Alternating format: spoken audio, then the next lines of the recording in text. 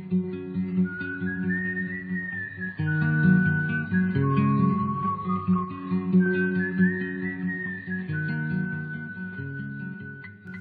studying the book of Revelation, there are few times that will be more rewarding than those times when we can actually make sense of what it's saying by having explicit cross-reference in the scriptures elsewhere, so that we can actually make sense unmistakably of certain portions.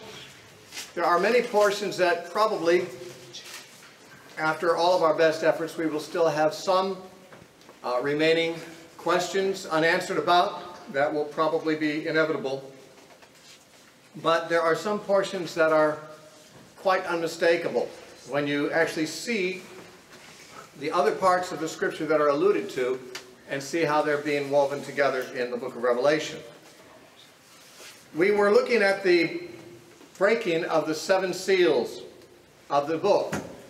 The book, I believe, is the sentence upon apostate Jerusalem for the bloodshed of all the prophets and the saints from the time of Abel down to Zechariah, and then they crucified Jesus and persecuted the disciples. So this career of persecution continued even after the time of Christ, as Jesus said it would. Jesus said to them, I will send you prophets and wise men and scribes, and some of them you'll persecute from city to city, some of them you'll kill, some of them you'll drive out of town, and so forth. And so Jesus did send, and we find in chapter 6, when the 5th seal was broken, that we saw the martyrs in heaven under the altar saying, How long, O Lord, before you judge and avenge our blood upon those who dwell in the land? And there was then, with the 6th seal, this dramatic picture, which looked like the end of the world. The sun was dark, the moon was dark, the stars fell from heaven, the heavens were rolled up like a scroll, the stars fell like figs from a fig tree, and so forth. Every mountain and every island was removed, and people hid in caves and said to the mountains and rocks, Fall on us and hide us from the face of him who sits on the throne and from the wrath of the Lamb. For the great day of his wrath has come, and who is able to stand? Now, I was saying at the end of our last session that this question, who is able to stand, is directly quoted from Malachi chapter 3 and verse 2, which was a prophecy of the coming of Christ the first time after John the Baptist. And John the Baptist is mentioned in Malachi chapter 3 verse 1 as the messenger that is sent before the face of the Messiah. The Messiah is referred to as the messenger of the covenant. And it says, He will suddenly come to his temple, but who may abide his coming? And this is making it very clear that the coming of Christ to his temple is not a reference to some light matter. It's not a matter, it's not even something like Jesus driving the livestock out of the temple with a whip. There were very few really affected by that. As far as we know, no human beings ever were threatened by Jesus, even in that incident. He drove the animals out. He didn't have to do anything to the people. They followed their prophets. And so that coming to the temple, of which it is said, who will be able to endure it? Who will be able to stand it? Is, I believe, the coming of Christ in judgment in AD 70 to the temple, where the temple actually was destroyed.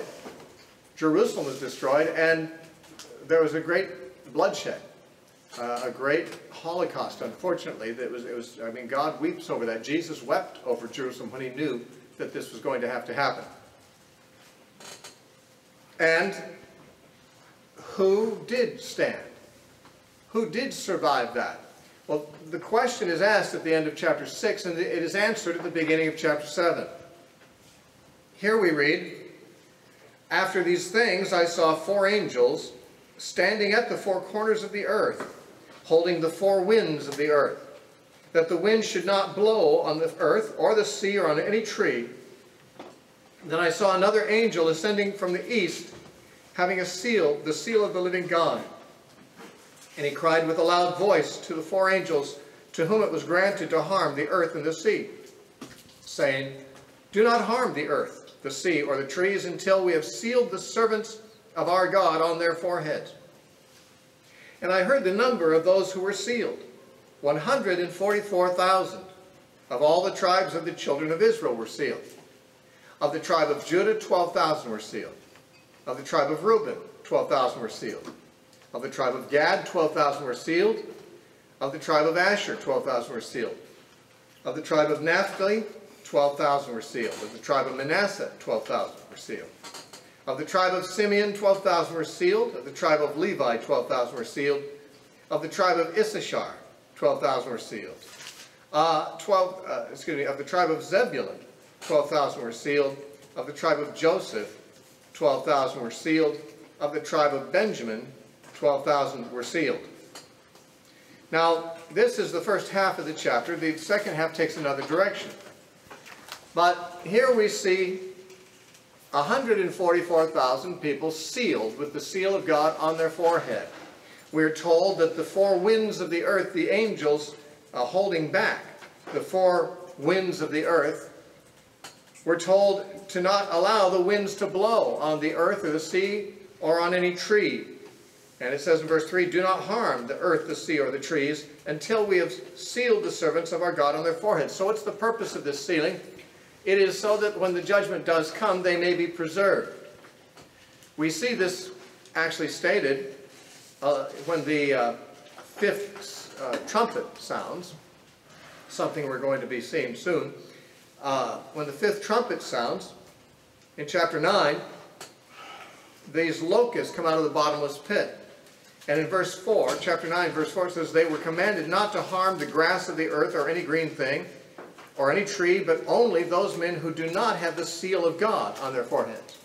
So just as when God sent his plagues upon Egypt, the plagues afflicted God's enemies, the Egyptians, but did not afflict the Hebrews who were among them because they were God's people, so also when God sends the plagues in Revelation, those who have the seal of God on their forehead are preserved. And God does not, in this vision, does not even allow the judgments to begin. Does not allow the earth or the sea or the trees to be even affected. Doesn't even let the wind blow upon them until he has first identified and sealed those that will be protected from this judgment. Now, actually, when the judgment does begin and the trumpets begin to sound, we'll see that the trees and the earth and the sea are all affected. But they are not to be harmed until this sealing. Now, interesting, it doesn't say, do not harm the earth, the sea, and the trees until I've removed my people from the earth. As, for example, if there was a pre-tribulation rapture. But rather, until I put my seal on them, and then when the judgments come, those who have the seal are preserved. Now, this imagery of sealing the elect, sealing the remnant in Jerusalem before the fall of Jerusalem, has its precedent in Ezekiel, as many things in Revelation do. I think I mentioned, I read an article recently where a man said he thought that the book of Ezekiel provided the outline for the book of Revelation, that Revelation followed Ezekiel's outline. I have not been able to do such a sophisticated analysis to see that to be so. But I have seen, of course, as everyone does, that Ezekiel's imagery and ideas are rebirthed in Revelation. And interestingly, of course, Ezekiel's time was a time where Jerusalem was about to be destroyed. Actually, Ezekiel lived through the destruction of Jerusalem. He was in Babylon, and about the first half of his ministry was before Jerusalem fell. And the second half was afterward. And so we have prophecies in Ezekiel from both before and after. But in the part before Jerusalem fell, we have this vision in chapter 9 of Ezekiel. Let me turn your attention to it. Then he called out in my hearing with a loud voice, saying, let those who have charge over the city, this means Jerusalem, draw near, each with a deadly weapon in his hand. These that had charge over the city were apparently angelic beings, maybe even demonic beings, it's hard to know. And suddenly 6 men came from the direction of the upper gate, which faces the north, each with his battle axe in his hand. One man among them was clothed with a linen and had a writer's inkhorn at his side. They went in and stood beside the bronze altar. Then we have the glory of the Lord appearing there.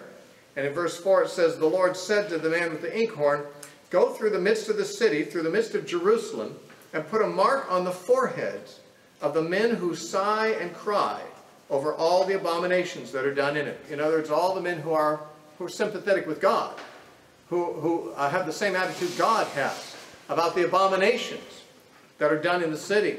So this is the faithful remnant in the city. They receive a mark on their forehead.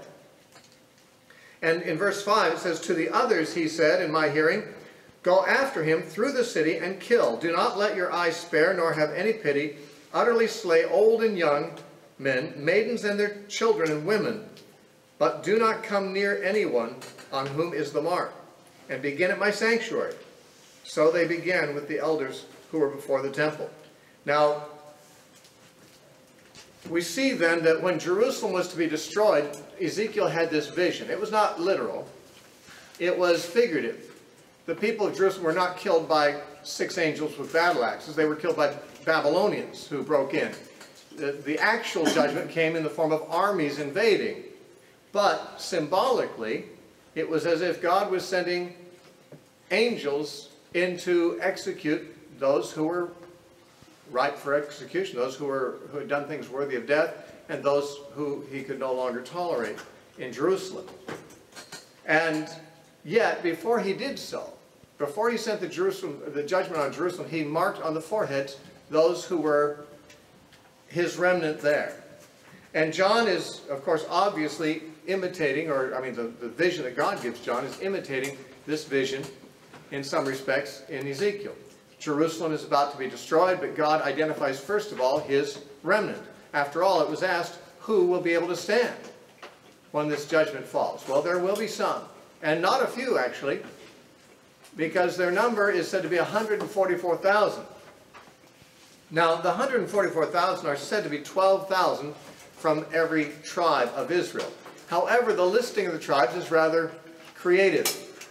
For example, the tribe of Manasseh is mentioned in verse 6, and so is the tribe of Joseph in verse 8. Now, Joseph was divided into 2 tribes, Manasseh and Ephraim. So the tribe of Joseph would actually include the tribe of Manasseh, but we have them listed separately. No doubt the tribe of Joseph is intended to convey Ephraim. So we'd have Ephraim and Manasseh. But there's a problem. Whenever you include Ephraim and Manasseh as complete tribes in a list, you actually end up with 13 tribes. So to keep the number at 12, someone has to be left out. In the Bible, this is commonly done. Ephraim and Manasseh are often listed in the tribal lists, but in order to keep the list at 12, sometimes some tribe or another is omitted. Very often it's Levi that's omitted, because the Levites were a separate tribe set aside for other matters. And so you have the 12 omitting Levi, but in this case Levi is included. The tribe that is missing is the tribe of Dan. And there's been many people tried to explain why the tribe of Dan is omitted. Some people say it's because the tribe of Dan, according to the book of Judges, was the first tribe to get involved in idolatry after the settlement of the land of Canaan. Others have said that Dan is going to be the tribe from which the Antichrist will come, and therefore their tribe is omitted from this list of those who are saved. Actually, one of the church fathers suggested that. However, it's hard to know where in the world he got that. There's no reference in the Bible to Antichrist coming from the tribe of Dan. And so it seems to have been an entire fabrication, just apparently at one desperate attempt to explain why Dan isn't mentioned. Maybe the Antichrist is coming from that tribe, and that explains it. Well, it might explain it, but it doesn't explain it with any credibility or authority. The truth is, we're not given any reason why that's obvious. It may be that Dan was more idolatrous than other tribes, or it may simply be that Revelation is not concerned with precision of fact as much as impression. And in order to keep the tribes at 12, to indicate from the whole nation of Israel, the 12 tribes, someone had to be left out. Dan just happened to get the axe. And it may be not significant. It may be that any other tribe could have been left out instead, and it wouldn't have been any different. We need to have 12 here. And the number 12,000 from each tribe is almost certainly, symbolic. There are people who believe the 144,000 will be a literal 144,000 people in the future. The Jehovah's Witnesses, for example, believe there are literally 144,000 in their ranks who are called the anointed ones, the ones who will be in heaven, where the other Jehovah's Witnesses will not. They will be in the new earth. Dispensationalists believe that during the tribulation, after the church has been taken out, that there will be 144,000 Jews who are converted, who become very evangelistic.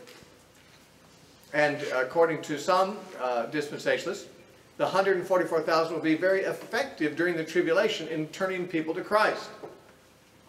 People like Hal Lindsey and people like that, who became famous for their dispensational books, have said that you should try to picture the 144,000 as this number of Jewish Billy Grahams going about the world, converting more people in 7 years of tribulation than the church converted in 2,000 years.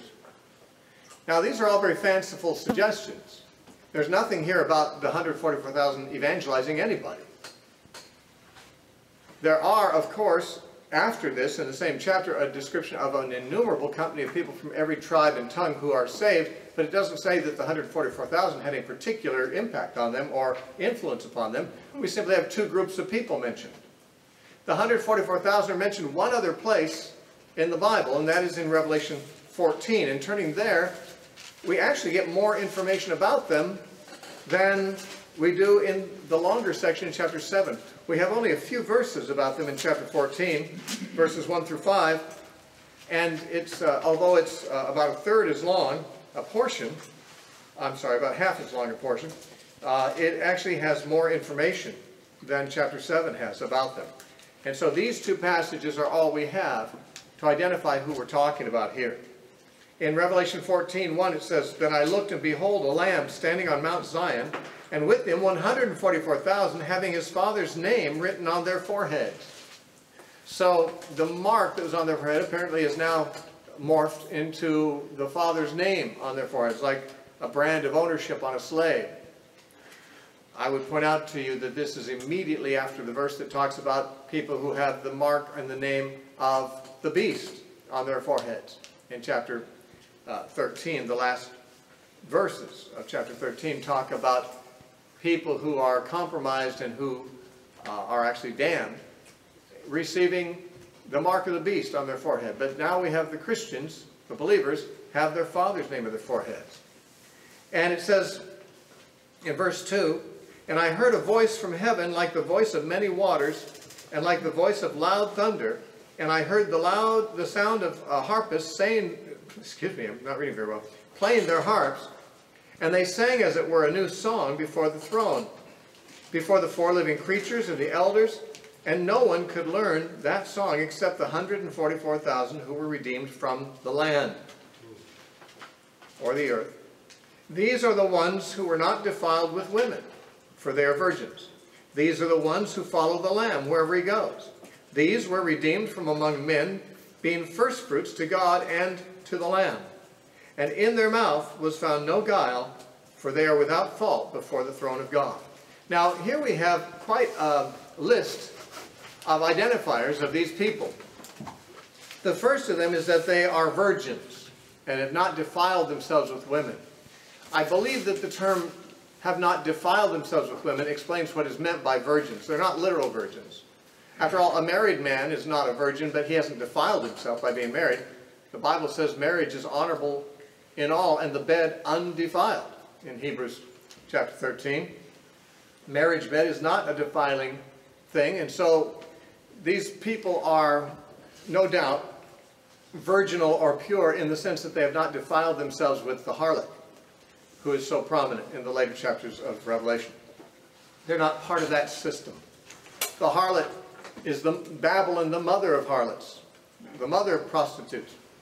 These people, the 144,000, have not participated with that group. And I think that's what's meant when it says they're virgins. They're not literal virgins. If they were literal virgins, if one had to would decide that in order to be a part of this group and to be saved, you have to be a real virgin, that would strongly suggest that getting married would be wrong. And Paul said to Timothy that people would teach doctrines of demons forbidding to marry. Forbidding to marry is a doctrine of demons, Paul said, but it'd be a necessary doctrine if you had to be a virgin to be saved. You couldn't be married. And so if they were literal virgins, you'd be somewhat compelled to forbid marriage and therefore participate in doctrines that Paul refers to as demonic. This is figurative, just like the great harlot is figurative. There's compromise that many have been involved in, unfaithfulness to God, covenant breaking. These aren't among those who've been doing that. They're faithful. They're undefiled. It says these are the ones who follow the Lamb wherever he goes. Now the Lamb, of course, is Jesus, and therefore those who follow him are his followers, his disciples. They are Jewish. We know that from chapter 7. Now we know they're Christians. They're Jewish Christians. They're Jewish disciples of Jesus, and they've kept themselves pure. They're not part of the generality of those who have defiled themselves with the harlot.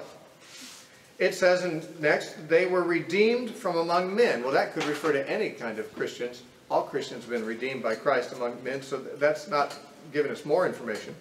But this might help. Being firstfruits to God and to the Lamb. These are Jewish Christians who are said to be the firstfruits unto God from the 12 tribes. Let me show you something interesting. In James chapter 1.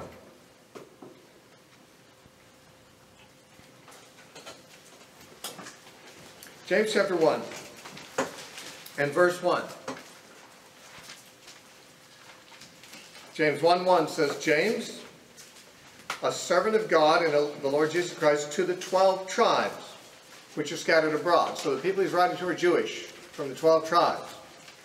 However, he says in verse 2, chapter 2, verse 1. James 2:1 says, my brethren, do not hold the faith of our Lord Jesus Christ, the Lord of glory, with partiality. So he assumes that they're holding the faith of Christ and says, don't do so with partiality. And it says in verses 6 and 7 of chapter 2, you have dishonored the poor man. Do not the rich oppress you and drag you into the courts? Do not they blaspheme the noble name by which you're called? Obviously a reference to Christ's name. The readers are Christians. They hold the faith of Jesus Christ. They're Jewish from the 12 tribes. Now look what he says to them in chapter 1, verse 18. He says, of his own will he brought us forth by the word of truth, that we might be a kind of first fruits of his creatures. Who? Jewish Christians from the 12 tribes, contemporary with James, first century Jewish Christians. They are the first fruits. Understandably, when God began to harvest souls, when he began to bring in the net, harvest the grain and get rid of the chaff, the Jews were the first from whom a remnant was taken. The disciples were all Jewish. Jesus was Jewish. The disciples were all Jewish. The first many thousands of converts were Jewish. We know in Acts that there were 3,000 Jewish converts on the day of Pentecost. Then a few days later there were 5,000 men, and not including women and children, in the church. So the church had grown to probably, 15,000, 20,000 at that time. We do not receive any further numbers, except in many cases it says the church continued to grow. We don't know how many Jewish believers there were in the Jerusalem church before Gentiles were included in the church. But initially, it was all Jews. All of our original brothers and sisters were Jewish. They were the remnant in the first century, the ones who escaped the Holocaust of 70 AD. They were the first fruits unto God. The rest of us have been harvested since then. And so, it's pretty easy to identify the 144,000. They're the first fruits. They're Jews in the first century. They are believers. And if you look at Revelation 14:5, it says, in their mouth was found no guile. Do you remember what Jesus said about Nathanael? In John chapter 1, when he saw Nathanael coming to him, he said, there's an Israelite indeed, in whom is no guile. It says of Jesus in Isaiah 53, there was no guile found in his mouth. What's guile? Guile is simply duplicity, dishonesty, hypocrisy, pretension. You see, when Jesus came to Israel, he found that the main religious leaders were very pretentious, hypocritical. That's the main thing he said in evaluating them. You're hypocrites. But there were some in Israel who were not hypocrites. There were genuine, guileless Jews. Nathanael was one of them. And Jesus said, here comes a true Israelite, one in whom is no guile. Now these ones are like Nathanael, disciples, Jewish disciples in whom is no guile. They're part of the honest and faithful remnant in Israel. And it says they are without fault before the throne of God in Revelation 14:5. So we've gotten, I think, enough to be able to identify who we're talking about here. We're talking about that Jewish church in Jerusalem, the first Christians, the first fruits, the original converts of the apostles. And they were the ones who were like those in Ezekiel's day, who were not of the same spirit of the wicked and the apostate. They were sighing and crying over the abominations done in Jerusalem, like those in Ezekiel's day who received the mark on their forehead and who were preserved when the judgment came. So also, when chapter 6 ends with the question, who will be able to stand? The answer is, these people will, the ones who have the mark of God on their foreheads. Who are they? They are the Christians in the first century in Jerusalem, who did in fact escape. I've mentioned this before, but I have with me the quote from the historian Eusebius. He wrote around 325 AD, and he wrote a church history. And when he was writing about AD 70 and about the Roman invasion of Jerusalem, he wrote these words, quote, "The whole body, however, of the church at Jerusalem, having been commanded by a divine revelation given to men of approved piety there before the war, removed from the city and dwelt at a certain town beyond the Jordan called Pella." The whole Christian church escaped this Holocaust. They were residents of Jerusalem, so they would ordinarily have been caught in the siege like everybody else, and would have suffered all the deprivations and the crimes and the pestilence and so forth, but they were warned by divine revelation to escape, and they did escape. And so this is God marking his own before he brings the judgment down, and he brings them out to a place of safety. And so the judgments of which we are about to read, especially when the trumpets begin to blow, do not begin until God has made sure he knows who his own are, has identified them, and they are the ones who, when the judgments come, the judgments bypass them and do not harm them. Now, after the 144,000, in Revelation 7, verse 9, it says, "After these things, I looked, and behold, a great multitude, which no one could number, of all nations, tribes, peoples, and tongues, standing before the throne and before the Lamb, clothed with white robes, with palm branches in their hands, and crying out with a loud voice, saying, Salvation belongs to our God, who sits upon the throne, and to the Lamb. And all the angels stood around the throne, and the elders, and the four living creatures, and fell on their faces before the throne, and worshiped God, saying, Amen. Blessing, and glory, and wisdom, thanksgiving, and honor, and power, and might, be to our God, forever and ever. Amen." There happen to be 7 attributes mentioned here.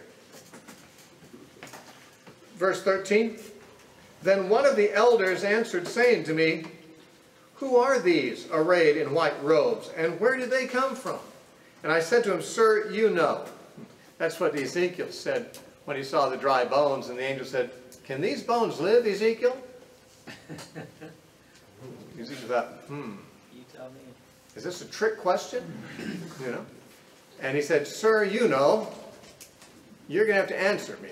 And then, of course, he was given an answer. And John, responding as Ezekiel did, just said, "Sir, you know. I don't know who these people are. You do." So he said to me, "These are the ones who come out of the great tribulation." Now, that's interesting. But in the Greek, it's present tense. Those who are coming out of the great tribulation. In John's day, these people were coming out of the great tribulation. And they have washed their robes and made them white in the blood of the Lamb. You know this is symbolic because blood is not a whitening agent. But it's talking about cleansing their conscience and their record and their character by the blood of Christ, which is symbolically referred to as their robes. Therefore they are before the throne of God and serve him day and night in his temple. He who sits on the throne will dwell among them. They shall neither hunger any more nor thirst any more. The sun shall not strike them, nor the heat. For the Lamb who is in the midst of the throne will shepherd them and lead them to living fountains of waters. And God shall wipe away every tear from their eyes. So these details are simply telling what apparently these people who, it would seem they've died because they're seen in heaven. When they've gone to heaven, this is what is true of them. They don't have any more discomfort. They don't ever hunger or thirst again.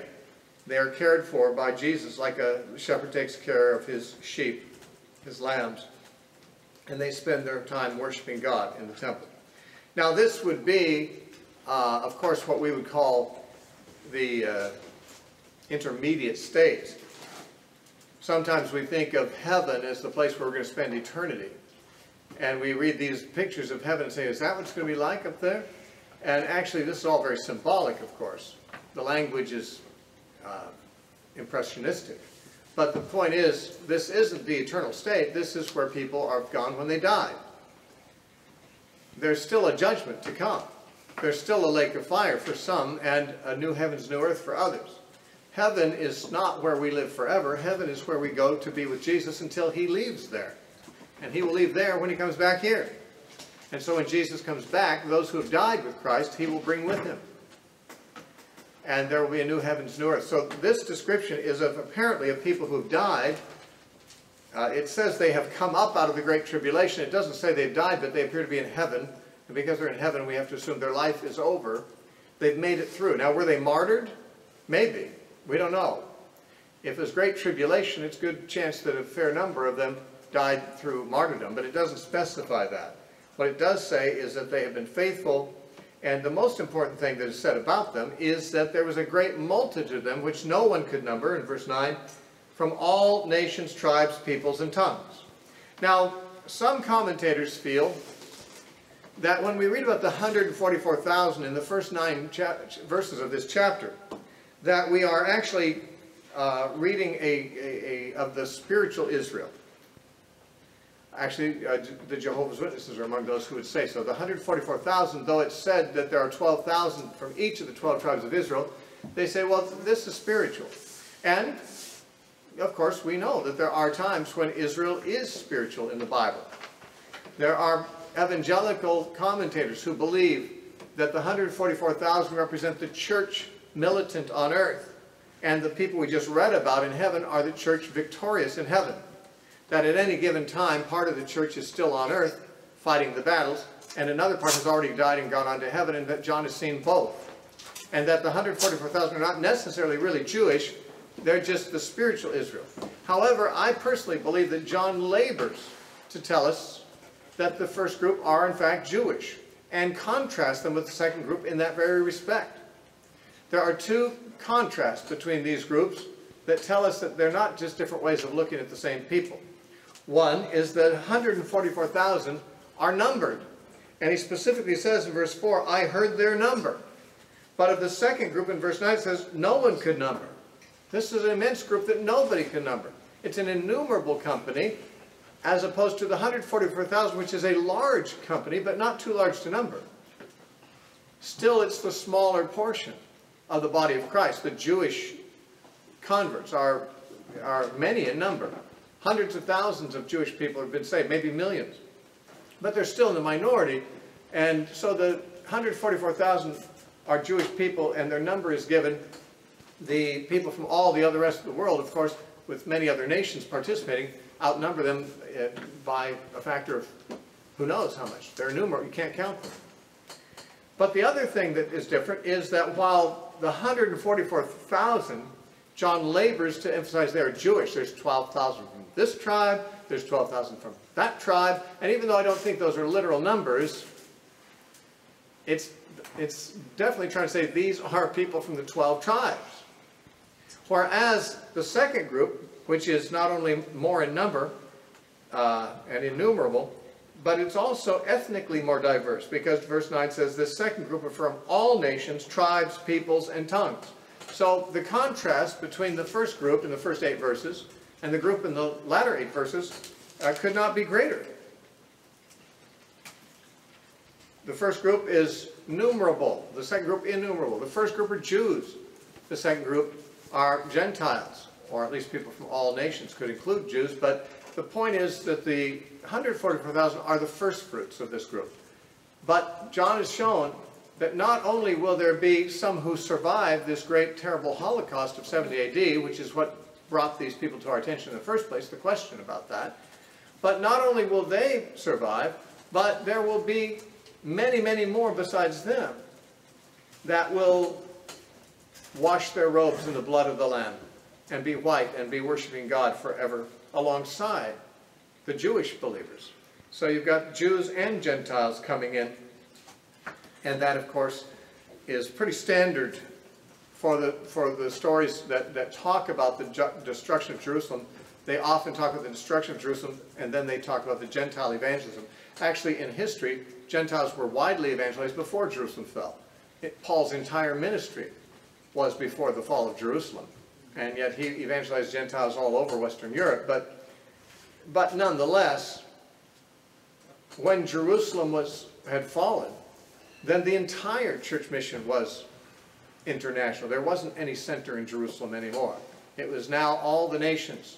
That was the venue for the church's activities. And so we have this eventually innumerable people coming out. Now these people are coming up out of the Great Tribulation. What does that mean? Does that mean that they actually are people who died in the midst of the tribulation? Does it mean they have come to heaven as a result of the Great Tribulation? That is, because this tribulation came on the Jews in 70 AD, the gospel went out more far and wide, and these people, their conversion was the result of that. Does it suggest maybe that the Great Tribulation is long, and maybe is the entire period from the beginning of the Jewish war until the end of the age? It is possible to see it that way. I'll tell you why. Because if you compare Matthew 24, which is the only other place that mentions the Great Tribulation, Matthew 24:21, Jesus said, "Then there shall be great tribulation, such as never was since the world began, nor ever shall be." In the New Testament, that's the only place the Great Tribulation is mentioned besides the verse we read here in chapter 7, verse 14. But in Luke's parallel, in Luke chapter 21, instead of saying the Great Tribulation, Luke has a paraphrase of it. And this is the paraphrase. Where Matthew 24:21 says, "There shall be great tribulation," Luke 21, verses 23 and 24, expand it out. They don't just say there will be great tribulation, but here's what Luke says. Verse 23, "But woe to those who are pregnant and those who are nursing babies in those days." Now, Matthew says that too, but then he says, for then there shall be great tribulation. But Luke says, "For there will be great distress in the land," that's in the land of Israel, "and wrath upon this people," this people would be his own people, the Jews, "and they will fall by the edge of the sword. They will be led away captive into all nations, and Jerusalem will be trampled by Gentiles until the times of the Gentiles are fulfilled." Now, Matthew 24 doesn't mention the times of the Gentiles or Jerusalem being trampled by the Gentiles. It just mentions there will be great tribulation coming on. But in Luke, it makes it clear that this tribulation involves the trampling of Jerusalem by the Gentiles. And this goes on for how long? Not 7 years, not 3.5 years, but until the times of the Gentiles are fulfilled. In other words, from 70 AD to the end of the world, what God is drawing in the Gentiles. He brought in the firstfruits before 70 AD, and after 70 AD, the harvest is somewhat more general. And the harvest goes on until they're all harvested in, until the fullness of the Gentiles become in, as Paul put it in Romans 11:25. Here, the times of the Gentiles being fulfilled appears to be, now it doesn't say it in unmistakable terms, but the sound of the passage in Luke sounds like the times of the Gentiles are coextensive with the Great Tribulation, or the time of distress, that Jerusalem is being trampled by the Gentiles. And by most accounts, although the term times of the Gentiles is admittedly ambiguous, most scholars believe the times of the Gentiles means the age of the church, the time during which the Gentiles are being evangelized. Now, if that is coextensive with the tribulation, then we're making a mistake to think of the tribulation as being restricted to the 3.5 years of Jewish war, or even in the future, a 7-year tribulation, or anything like that, as some people think of it. But the tribulation is the whole time that Jerusalem is trampled, the whole time that the Jews are in distress. And they have been, terribly so, under distress for the whole time since then. Not equally in all places and at all times, but from time to time and place to place, very much so. And so one could argue that the tribulation began in the Jewish war and has not ended yet, and it will go on until the times of the Gentiles are fulfilled. That's at least one way to understand the juxtaposition of Matthew 24's reference to the Great Tribulation with Luke 21's description of it. If that is true, then the Gentiles in Revelation 7 who are coming up out of the Great Tribulation are coming up out of the entire age of the church. These are Christians living and dying faithfully. Some of them as martyrs, perhaps some of them not. They're not said to be martyred, but they are dead. They've lived their lives for Christ, and now they're in heaven. And therefore, this could simply represent the number of Gentiles who are saved totally. But the Jewish remnant is saved first. Paul said that the gospel is to the Jew first, and also to the Greeks. Whenever Paul went even to Gentile cities, he preached first in the synagogues to the Jews to get whatever remnant there was of them into the church, and then he'd go to the Gentiles. But we know that historically, in the broad scale, the church was first planted and grew in Jerusalem for many years before any Gentiles were evangelized. So the first fruits were the Jews saved out of Jerusalem and out of the Jewish community worldwide. And they did survive when the Jewish state went down. But Gentiles in much larger numbers eventually come in. Well, let's look at chapter 8 then. In chapter 8, verse 1, it says, "When he opened the 7th seal, there was silence in heaven for about a half hour." Many have interpreted this in different ways. It seems very possible that the silence in heaven is the cessation of the cries of the martyrs, who were shouting with a loud voice, "How long, O Lord, before you judge and avenge our blood on those who dwell on the earth," in chapter 6 and verse 10. They were crying with a loud voice. Heaven was rather noisy with this unredressed wrong that's being complained about. But now that wrong is being redressed. Now the judgment has begun, if not been completed. It's hard to know whether in the 6th seal we're supposed to see the end of the cycle, and we'll now see another cycle which parallels it. That's how many people understand it. Others feel that the 7 trumpets we're about to encounter are somewhat contained in the 7th seal. And when the 7th seal is broken, then new disasters come. It's hard to know whether the seals and the trumpets are parallel to each other or sequential to each other, but it doesn't really matter. The point is that they are all giving different impressions and aspects of the judgment that's coming upon Jerusalem. And we'll see that this is so as we look at these one by one. But the silence in heaven could mean that the martyrs are no longer crying out, "How long, O Lord, before you do that?" because he's doing it. And so heaven's not noisy at the moment. It's silent for a little while.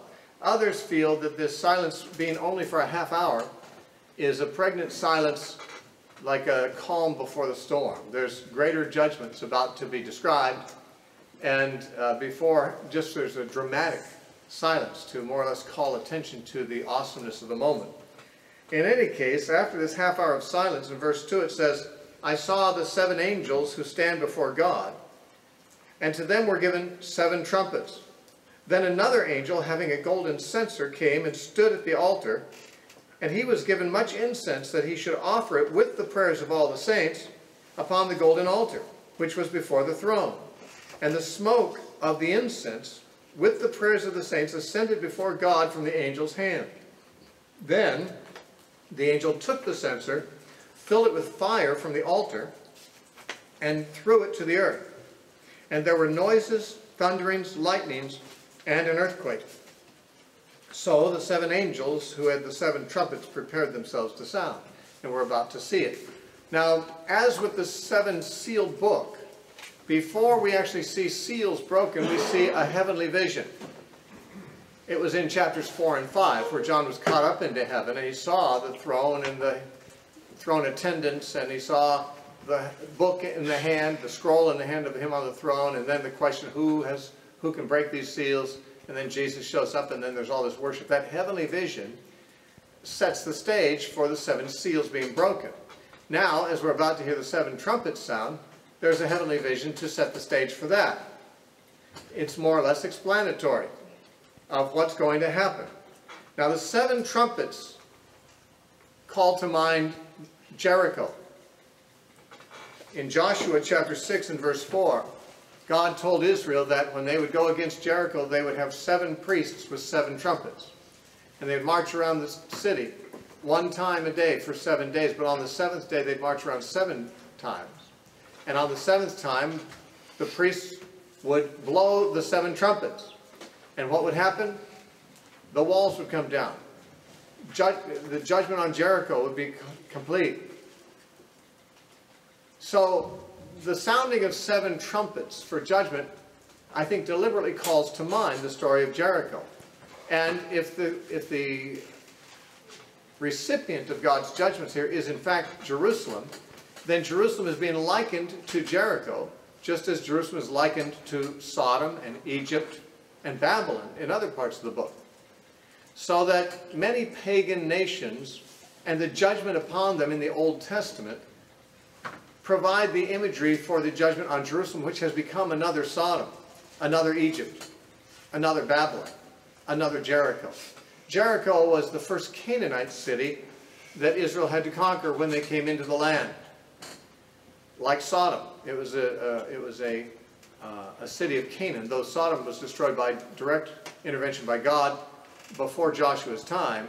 Joshua and his people had to conquer the other Canaanite cities, and they were very corrupt cities.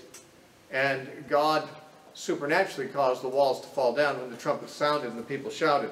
And this, no doubt, is imagery that's supposed to remind us of that. We're now seeing another Jericho about to fall. And before the trumpets sound, we see the angels appear at the trumpets. And in verse 6, they get ready to sound. But in between their appearance in verse 2 and their preparation to sound in verse 6, we have this little drama where an angel is carrying an incense burner, and he offers incense before the Lord with the prayers of the saints. Now, it's interesting that the incense was mixed with the prayers of the saints, and the incense with the prayers of the saints went up before God in the smoke, so that the prayers of the saints were offered with the favorable aroma that's pleasing to God. What's strange about that is that in chapter 5 and verse 8, we had similar imagery, but slightly different in a significant way. In chapter 5, verse 8, it says, "Now when he had taken the scroll, the 4 living creatures and the 24 elders fell down before the Lamb, each having a harp and golden bowls full of incense, which are the prayers of the saints." So these bowls of incense are the prayers of the saints. And it's the 24 elders and the 4 living creatures that have them in chapter 5, verse 8. But here, an angel has 1 censer and is offering incense with the prayers of the saints. I don't know why the change in the metaphor. But in any case, both 5, 8, and this passage in chapter 8, verses 3 through 5, tell us that the prayers of the saints are presented to God's nostrils as a sweet-smelling aroma. These prayers are, it's not literal, but it's pictured as if the prayers of the saints have been collected in heaven, and they're all being presented to God at one time. What prayers? Well, the result is that the same incense burner that sent the incense and prayers up is taken coals from the altar in the same burner, and those coals are cast on the earth, and fire then comes on the earth, and earthquakes and lightnings and thunders. These are things, of course, that are just images of judgment in general, but the interesting thing is that judgment comes from the same incense burner that offered the prayers, which is no doubt intended to suggest a connection between the prayers and the results. These were prayers like those of the martyrs on the altar. How long before you avenge our blood on those who dwell in the land? Those prayers are offered up to God, and the same agent that sends the prayers up sends down the judgment in response to the prayers. There's an uncomfortable reality in Scripture that it's uncomfortable for us, that there is a legitimacy assumed in both the Old and the New Testament of praying for judgment on the wicked. Now we say, but we're supposed to love our enemies and bless those who curse us. Well, that is true. That we are not to bear any personal grudge toward anyone, even if they harm us. But there's more than just us as individuals. There's the work of God. There is the kingdom of God. And those that oppose and would destroy the work of the kingdom of God, part of our warfare, apparently, is praying against them.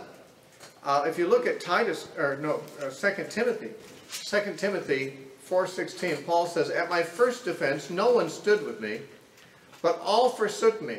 May it not be charged against them." This was his friends when he stood before Nero on trial for his life. Everyone was afraid to stand with him. All his friends forsook him. A bunch of cowards. But he bears them no malice. He says, may it not be charged against them. It's a little like Stephen saying, Lord, don't lay this sin to their charge. Or like Jesus saying, Father, forgive them. They don't know what they're doing. These people who basically betrayed Paul, he wishes no malice. He wishes no ill upon them. But look at verses 14 and 15. He says, Alexander the coppersmith did me much harm. May the Lord repay him according to his works. That doesn't sound very nice.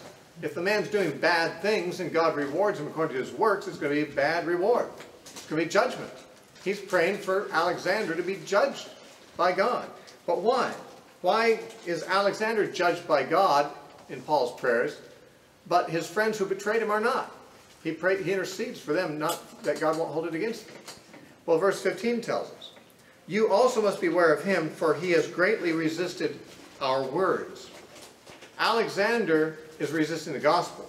Alexander is trying to snuff out the message of Christ's kingdom in his town, and Paul sees him as an enemy, not of Paul, but of the gospel and of the words that Paul's preaching. So he wishes for God to avenge his own words. It's not Paul who wants people who hurt him to get hurt. He wants people who are opposing Christ to be stopped.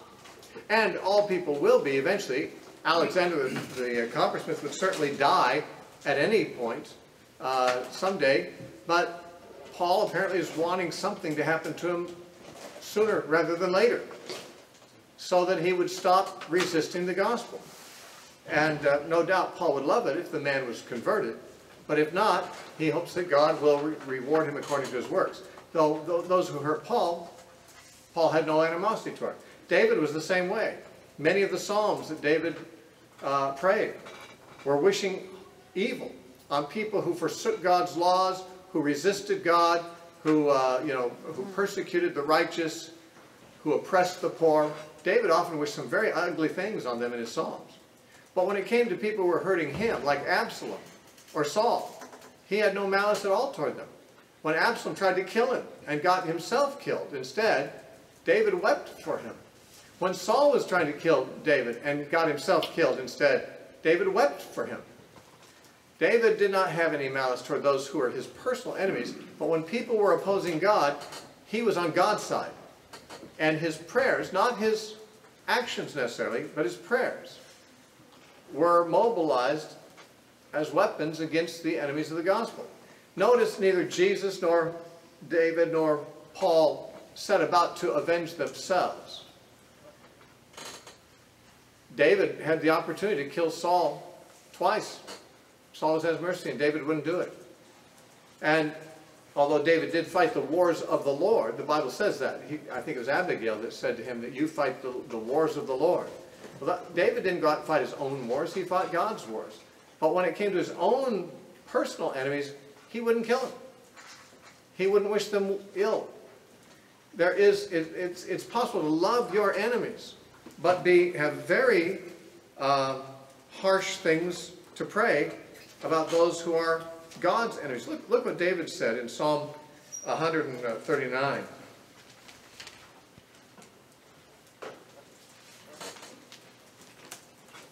Look at Psalm 139, how he prays. In verse 19, David says, "Oh, that you would slay the wicked, O God. Depart from me, therefore, you bloodthirsty men, for they speak against you wickedly." Not, they speak against me, God. Kill them.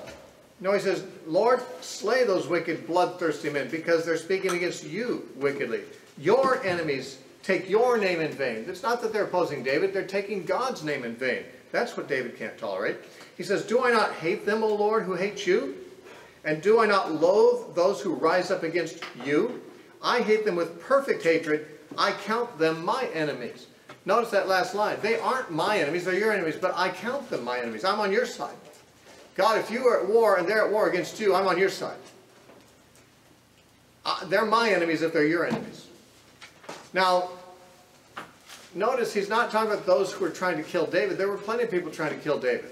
But those who are taking God's name in vain, those who hated the Lord, those who speak wickedly against God, those are the ones David says, I make them my enemies. I hate them with perfect hatred. There must be a perfect hatred. And likewise, the saints in heaven are praying, Lord, how long before you avenge our blood? There is a legitimacy to praying for God to settle scores. After all, God is concerned about justice. We don't hate our enemies. We better not hate our enemies, or else we're not like Christ.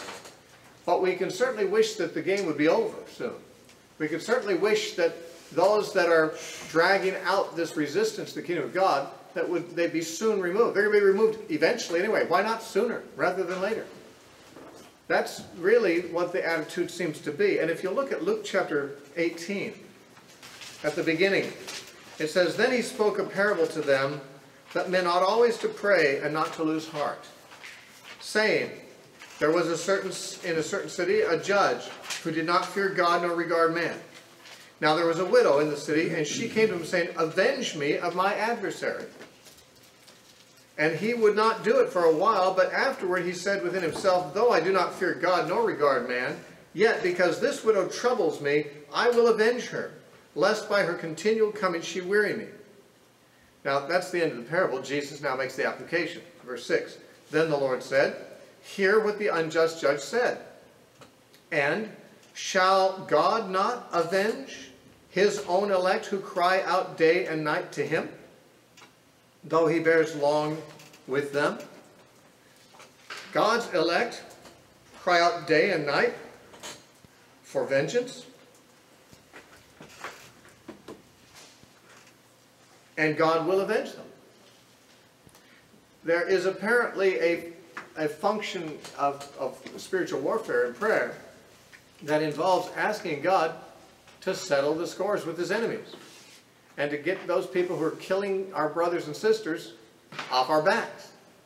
Now we have to endure until he does so, like the people who were in heaven and said, How long, Lord? He said, a little longer.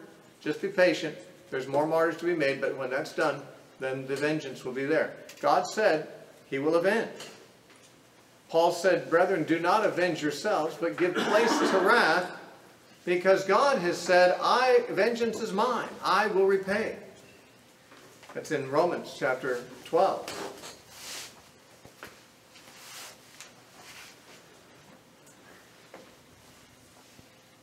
Romans chapter 12, verse 19. Beloved, do not avenge yourselves. Why? Because someone else is going to avenge you. Give place to wrath. It is written, Vengeance is mine, says the Lord, I will repay. God said he'll avenge. You don't avenge yourself. If that is why we can turn the other cheek. That is why we can do good to those who persecute us. That's why we can bless those who curse us, because it's not like we're just going to be sitting ducks and they're going to walk all over us. God will avenge. And so Paul says there in Romans 12, verse 20, therefore if your enemy hungers, feed him. If your enemy thirsts, give him a drink. You're treating your enemy kindly. That's the Christian thing to do. But in so doing, you heap coals of fire on his head. That is, the judgment is accumulating for him. And so, to pray that God will, in his time, judge the wicked, so that the righteousness can fill the earth. That is, after all, what we are praying for when we say, your kingdom come, your will be done on earth as it is in heaven. How can God's kingdom come and his will be done on earth as it is in heaven, except at the expense of those who resist it? They either have to convert or they have to be mowed down. That's just what God's going to have to do. And we pray for that every time we pray, as Jesus taught us to pray. It's, like I say, a disconcerting aspect of prayer, because we don't hold any ill will toward them as people. We would prefer that they be saved, and we'd rejoice if they did. But there's this larger campaign between the kingdom of darkness and the kingdom of God. And we're on the side of the kingdom of God. And those that are on the side of the kingdom of darkness and want to stop God, well, we mobilize God through our prayers.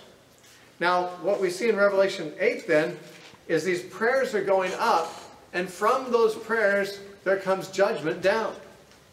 I believe that we are seeing God answering the prayers of those martyrs again from another angle.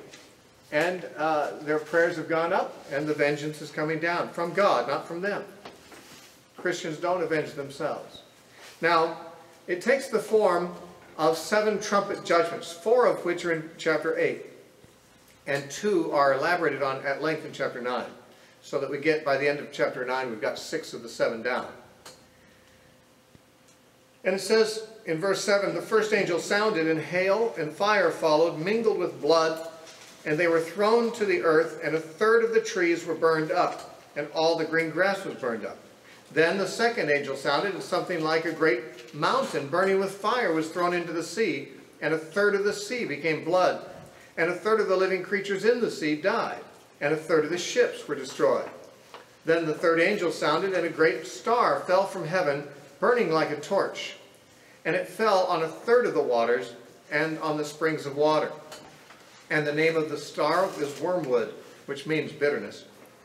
And 1/3 of the waters became wormwood, and many men died from the water because it was made bitter.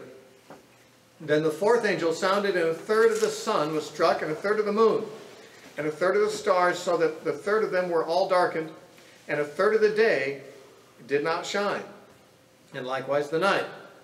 And I looked, and I heard an angel flying through the midst of heaven, saying with a loud voice, woe, woe, woe, to the inhabitants of the earth, or the land, because of the remaining blasts of the trumpet of the 3 angels that are about to sound. Now, woe, woe, woe, there's one for each of those trumpets. After the next one sounds, we will find, for example, in verse 12 of the next chapter, 1 woe is past, behold, still more 2 woes are coming. So the last 3 trumpets are 3 woes. They are more intense than the first 4 trumpets. But we have the first 4 here, and the trumpets then are a little bit like the seals in this respect. The first 4 seals were set off from the last 3 in some way. The first 4 seals each involved a horseman. The last 3 didn't. So the first 4 trumpets are set off from the last 3, in that the last 3 are called woes. They apparently are more extremely severe. But with reference to these first 4, what are we seeing here? We're seeing, first of all, these trumpets affect 1/3 of everything they affect. Now, 1/3 is not to be understood as a statistic, in my opinion. You'll find that in the Old Testament, 1/3 is sometimes used to simply mean a division of something. I take it to mean a significant minority of something. For example, in Ezekiel chapter 5, Ezekiel is told that, you know, he cuts off his hair, he divides it into 3 batches, and he treats it differently. Each batch is going to be different. He's going to burn some of it, he's going to cut up some of it with a sword, and 1/3 of it he's going to throw into the wind. A literal 1/3, I don't know. I think he actually measured it out to do that with 1/3. But in verse 12, God's describing this is what's going to happen to Jerusalem. He says, 1/3 of you shall die of pestilence and be consumed with famine in your midst, and 1/3 shall fall by the sword all around you. And I will scatter another third to all the winds, and will draw out a sword after them. This is, of course, when Jerusalem fell to the Babylonians. These three different fates met the people there. God talks as if it's a neat division. A third go here, a third die, a third go into there. And in all likelihood, it just means there's three different categories, and some are in each category, not literally a statistical third, just a portion of them. 1/3 is obviously less than half, and therefore it's a minority. But it's the largest whole fraction, less than a half, so it's not a small minority, it's a significant minority. Over in Zechariah chapter 13, there is a prophecy, I believe, about the destruction of Jerusalem and the saving of the remnant from that destruction. And it's talked about this way in Zechariah 13, 8 and 9.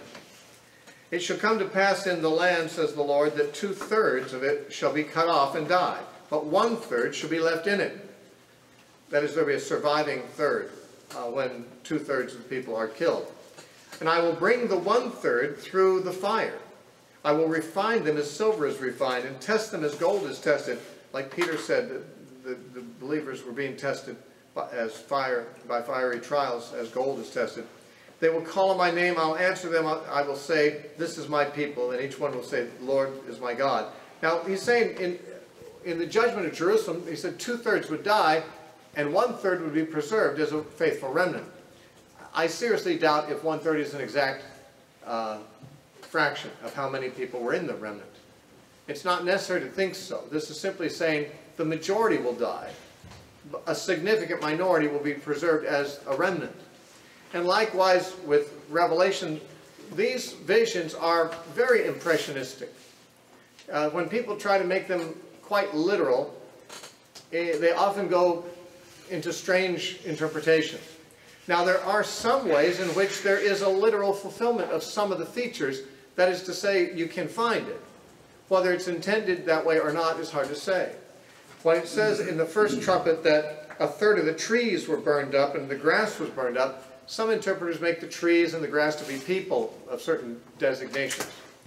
It is possible that this is simply talking about the fact that trees were destroyed in large numbers during the siege of Jerusalem because the Romans needed the wood to build their siege works. They cut down all the trees around there. And Josephus tells us that.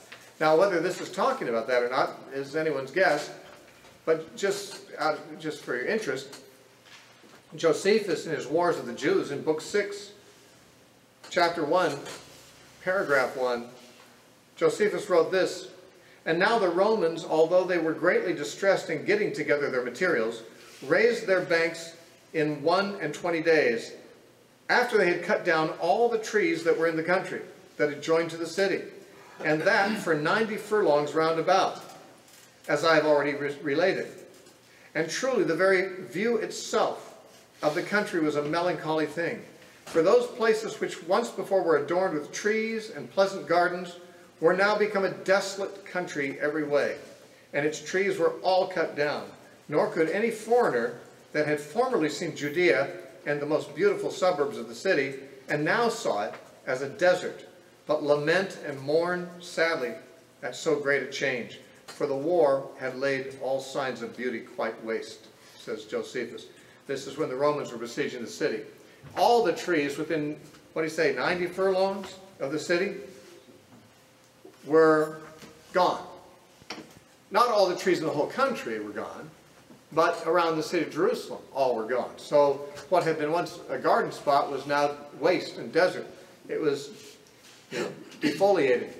And so this first trumpet that speaks of the burning up of 1/3 of the trees and of the grass might even refer to that. That would be a significant thing. It's not just aesthetics involved. Trees are the life of a community in many cases, especially in the Middle East.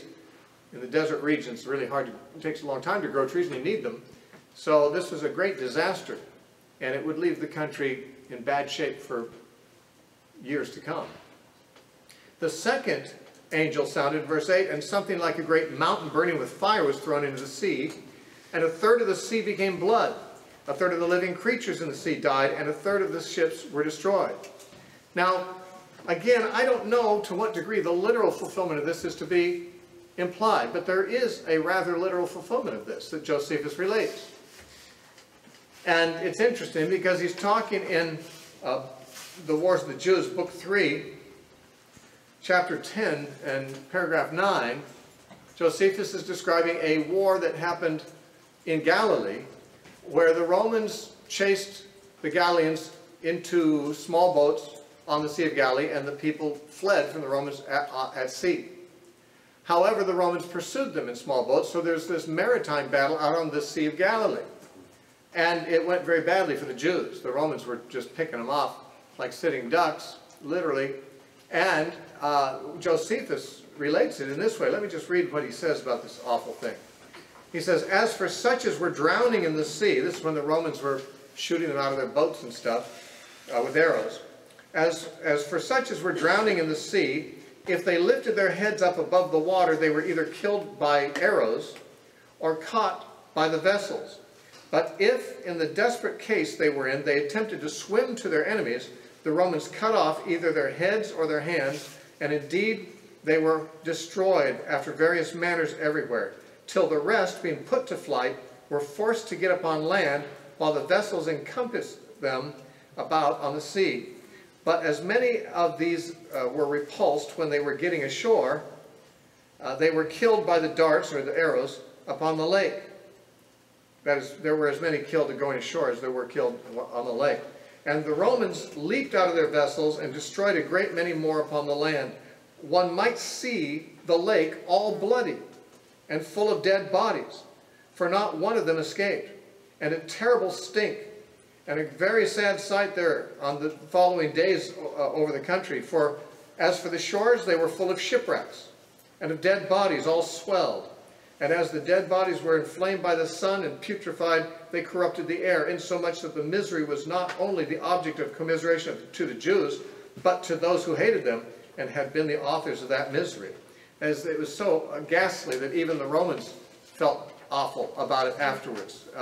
But notice the Sea of Galilee looked all bloody, and it was the shore was full of shipwrecks and so forth. In this description, the sea became blood, and living creatures in the sea died. A third of the ships were destroyed. This could be actually referring to something like that, though there's more symbolism than that in this, because he sees a great mountain burning with fire thrown into the sea. What is that about? The sea turns to blood because a great mountain burning with fire is thrown into the sea. Well, mountain being thrown into the sea is an image that Jesus talked about. And it's interesting the connection in which he did. If you look at Mark chapter 11,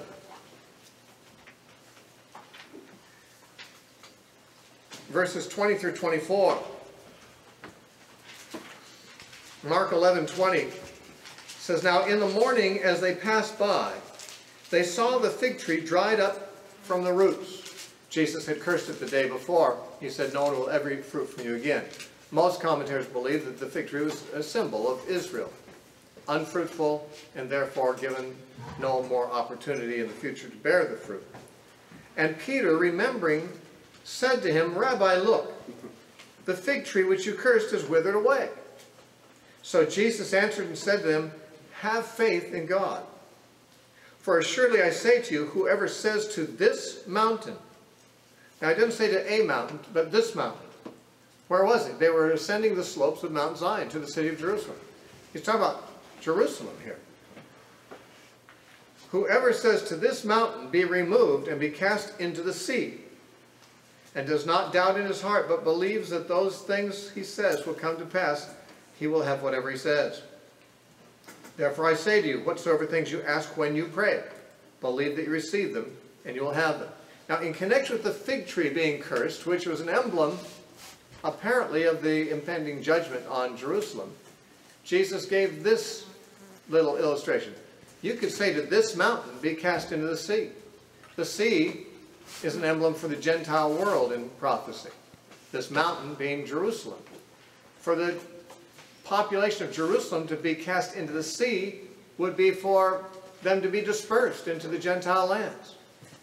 Now, it might not sound like Jesus is saying something very nice here if he's saying that his disciples should pray for the downfall of Jerusalem. But remember the woman who cried to the judge, "Avenge me." The disciples were persecuted, and many of them were killed by the Sanhedrin's orders. And Jerusalem was the persecutor of the church. And like those in heaven who are saying, "Lord, how long before you avenge our blood on those who dwell in the land?" Jesus assumed that his disciples would be praying for the righting of this wrong. And this righting of this wrong would mean this mountain being cast into the sea. Remember, these things in chapter 8 of Revelation are happening because prayers have gone up and judgments have come down in response to those prayers. And now we see a mountain being cast into the sea, a flame. It's on fire. It's under judgment. And it's thrown into the sea. This symbolically seems to be a picture of Jerusalem being fallen and the Jews being scattered to the Gentile world. But along with it, we have this seemingly almost literal anecdote of this horrible battle at sea. Maybe one or both of these meanings attached. We can't say for sure. Now, the third trumpet, verse 10, "Then the third angel sounded, and a great star fell from heaven, burning like a torch, and it fell on a third of the rivers and on the springs of water.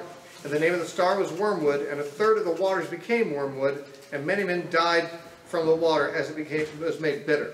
Well, no doubt there is some literal truth to this in the war, because, of course, fresh water sources are often polluted by, well, dead bodies. For one thing, Josephus described all those putrefying bodies on the shore of the Sea of Galilee. The Sea of Galilee provided the waters for the Jordan River, moving south from there. There would be, no doubt, many occasions for the water sources to become polluted in such a massive war, in such a small area. But I think this is symbolic too. I mean, there may be literal correspondence, but I believe the description has symbolic value. The fresh water is turning into bitter water. If you look back at Exodus chapter 15, I believe we'll find perhaps the words that God spoke that are relevant to this.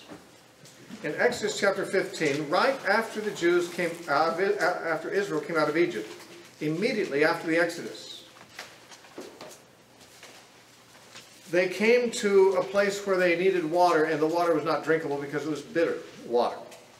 And we read about it in Exodus 15:22. "So Moses brought Israel from the Red Sea, and they went out into the wilderness of Shur. And they went 3 days into the wilderness, and they found no water. Now when they came to Marah," which is Hebrew for bitter, "they could not drink the waters of Marah, for they were bitter. Therefore the name of it is called Marah." Someone before they got there discovered the water was bitter and called it Marah, or else they named it Marah as a result of having come there. In any case, the place is called Marah because it means bitter, and the water was bitter, not drinkable. "And the people murmured against Moses, saying, 'What shall we drink?' So he cried out to the Lord, and the Lord showed him a tree. And when he cast it into the waters were made sweet.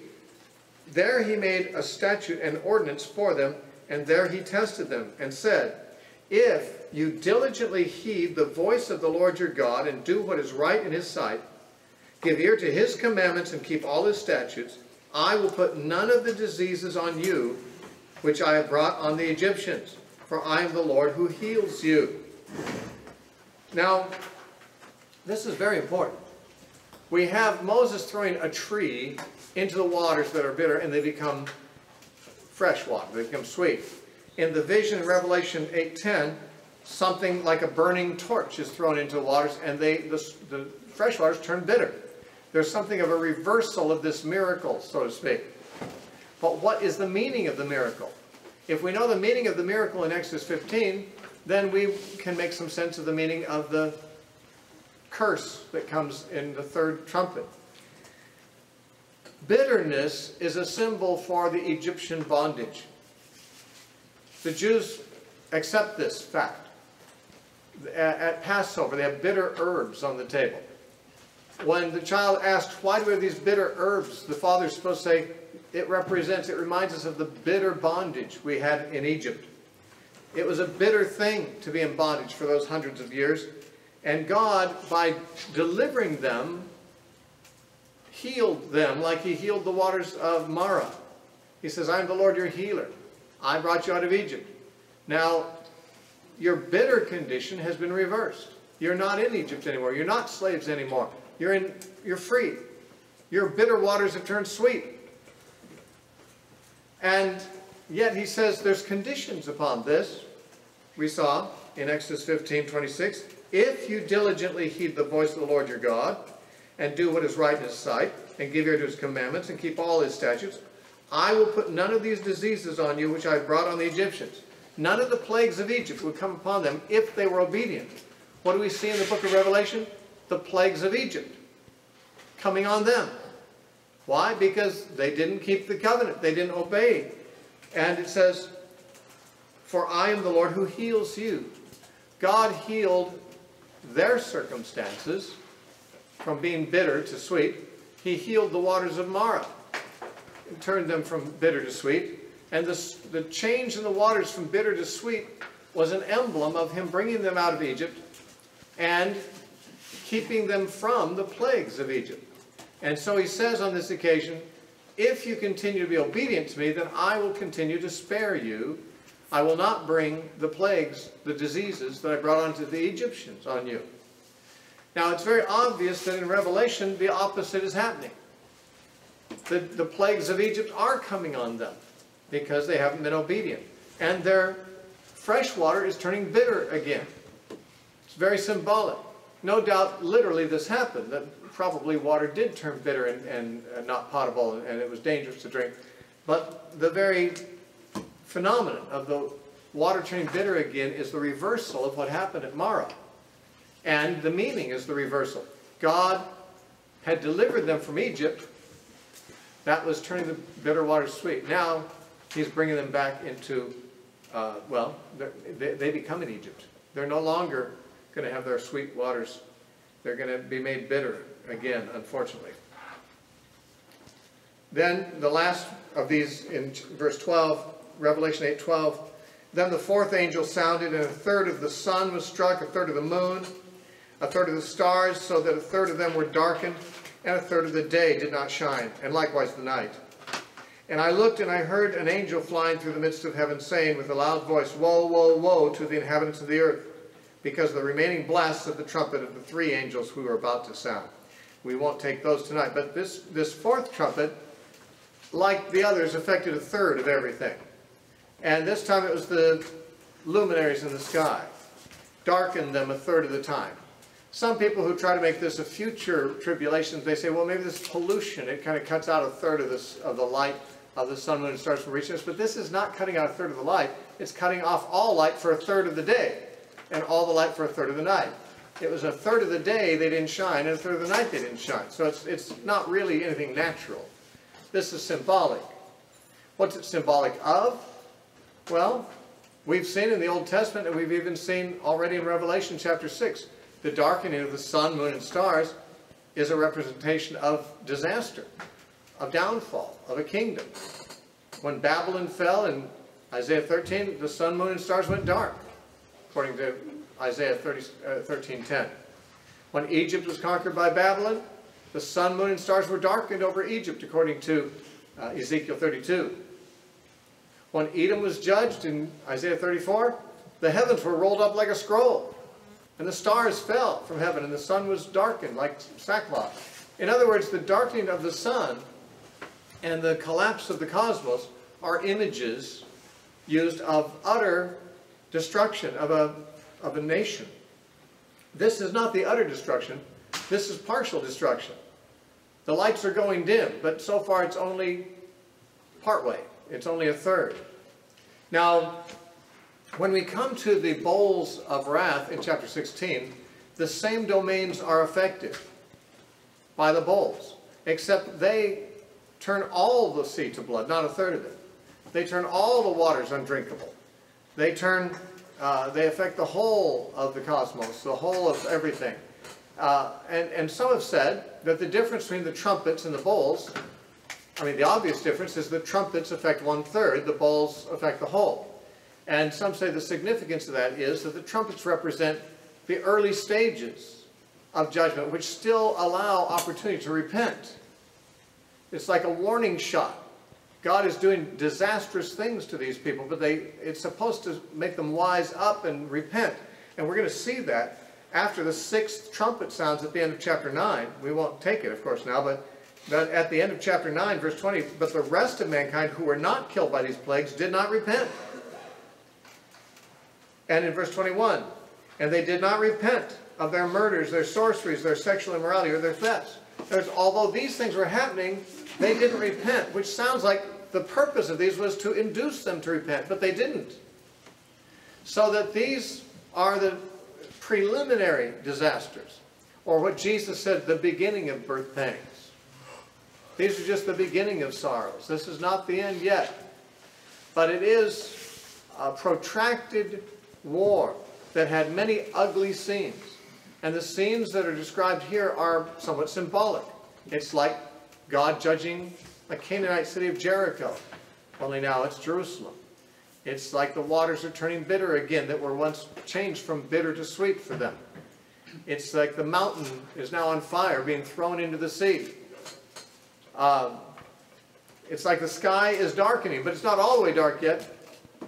The disaster is not total, but it's nearing, and therefore it is a warning to those who are surviving that they should repent.